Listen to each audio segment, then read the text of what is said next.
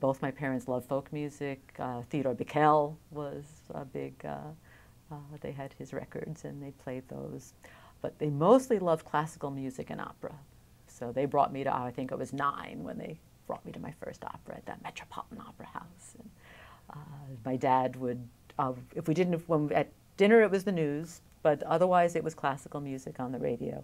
And some new piece, orchestral piece would come on, and my dad would say, "A quarter to the first person to identify the composer." And I usually won those, except if it was the Triumphal March from Aida. My brother would hear trumpets, and he goes, "Trumpets means Triumphal March from Aida." So before the second note would come out, he would go, "Triumphal March from Aida." So he would win the quarter then, but otherwise I usually won those. So my dad was encouraging our interest in classical music.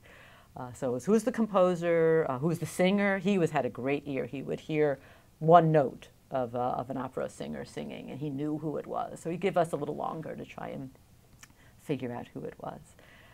So I thought that was, pretty tough on us. And then I found out a friend of mine who came from an incredibly musical family, Amy Cooper-Smith. It was a given who the composer was and who the orchestra was. They had to identify the conductor.